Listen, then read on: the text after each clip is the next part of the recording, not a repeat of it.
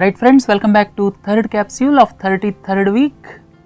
Recently our Prime Minister raised the issue of Balochistan, AZAD J&K and Gilgit Baltistan, and we are going to throw some light on these regions.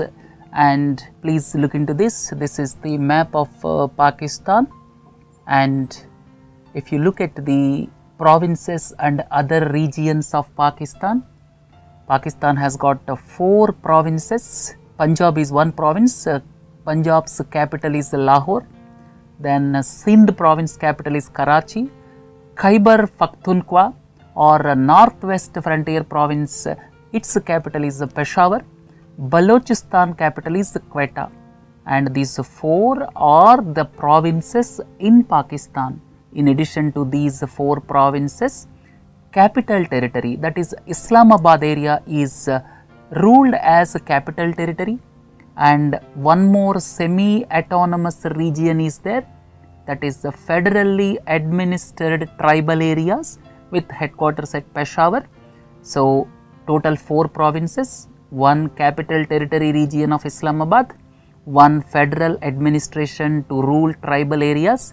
In addition to these disputed territories with autonomous powers, these 2 disputed territories as claimed by Pakistan, they are Azad J&K with Muzaffarabad as the capital, Gilgit Baltistan as Gilgit as the capital.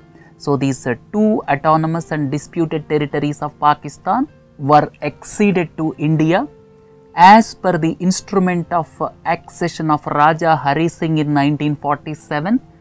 And please look into this. These 8 territories are shown in this map, and out of these 8 territories, 2 territories, Azad J&K and Gilgit Baltistan, are part of Indian sovereignty as per the instrument of accession by Raja Hari Singh in 1947.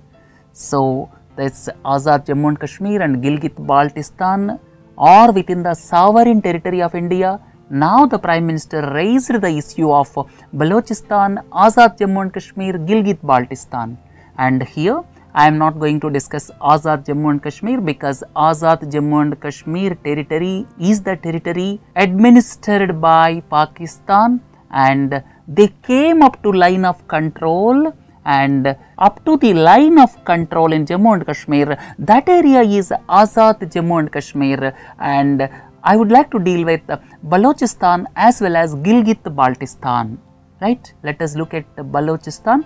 As I have already told you, it is one of the 4 provinces in Pakistan, and it is inhabited by Balochs, Pashtuns, then Brahuis and several other ethnic people. And please look into this slide. These are Balochs, then Pashtuns, and this region is home to several regional languages, mostly underdeveloped, and Gwadar Port is situated in this region. Please look into this slide. This Gwadar Port to Kashgar city, China-Pakistan economic corridor, connects Gwadar Port. Gwadar Port is in Balochistan, and ironically this CPEC passes through Azad J&K and Gilgit Baltistan, right? And if you want more about Balochistan, it is known for its dry desert climate. Population is just 13 million and capital is Quetta, and area wise it is the largest in Pakistan, right? Let us go back to history. All of you are well aware, during 1947 when we and Pakistan got independence, there were several princely states.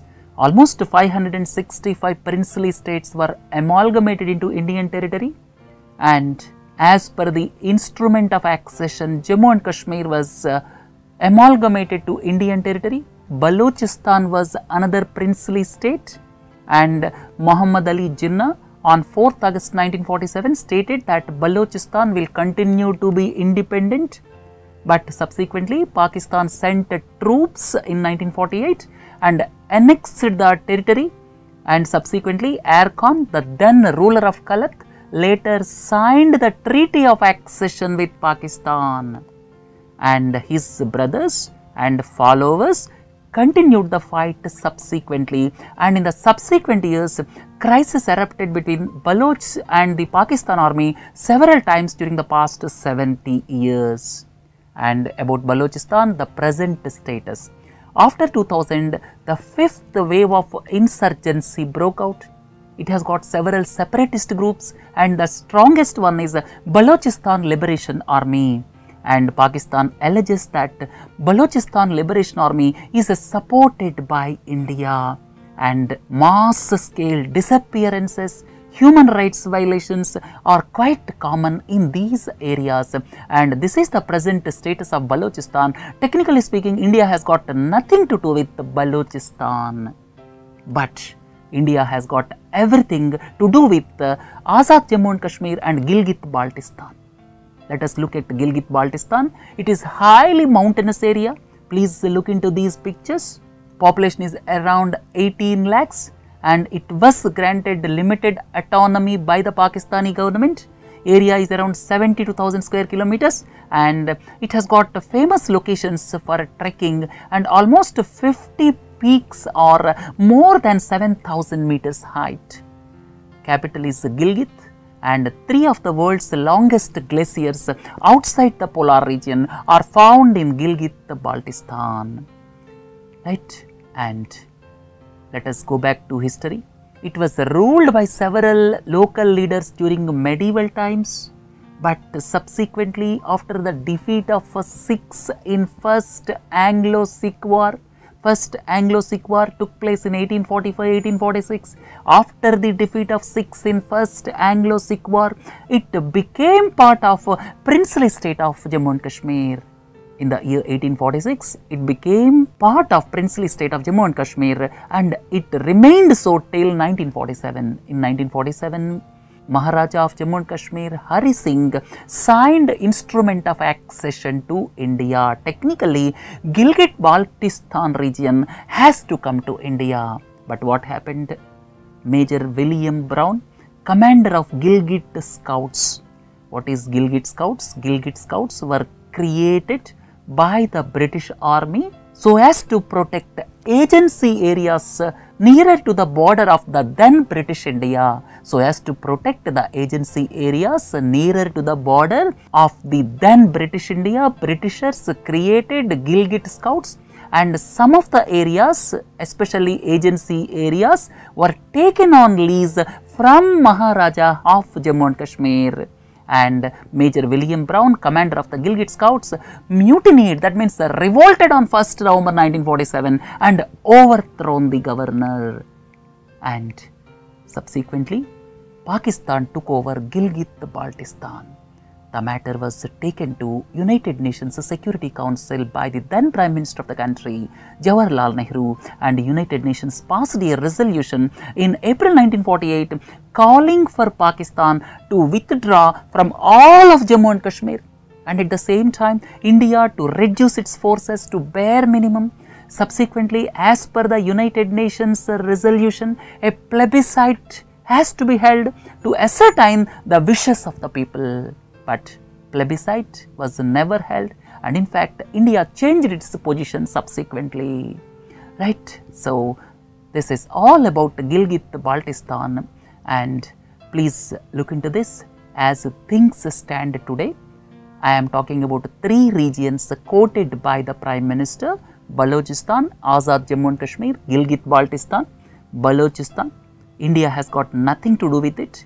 Though human rights violations, mass disappearances are there, India has got no stand as far as Balochistan is concerned. It is their internal affair. But if you look at AZAD Jammu and Kashmir, this is a part of our sovereign territory of Jammu and Kashmir, as it was annexed to India through the instrument of accession by Raja Hari Singh. Similarly, Gilgit Baltistan was also part of then princely state of Jammu and Kashmir. Hence, both AZAD Jammu and Kashmir and Gilgit Baltistan were part of the then princely state of Jammu and Kashmir. Hence, technically the sovereignty lies with India, though they are administered by Pakistan as on date.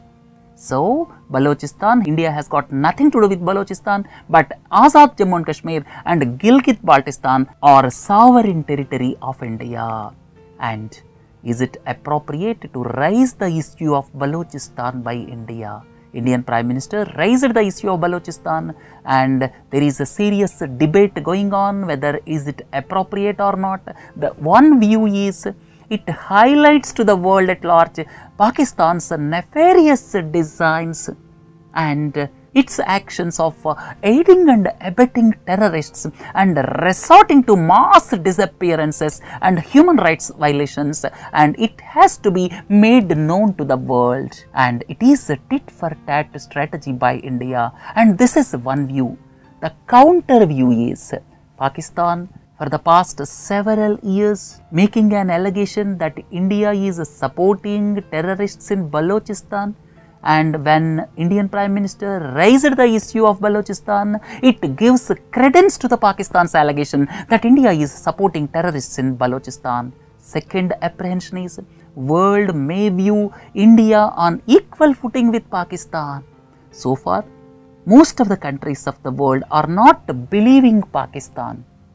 And now by making a counter allegation by the Indian Prime Minister, now India and Pakistan may be viewed on same platform as far as terrorism and cross-border disputes are concerned. So this is the counter view expressed by experts, right?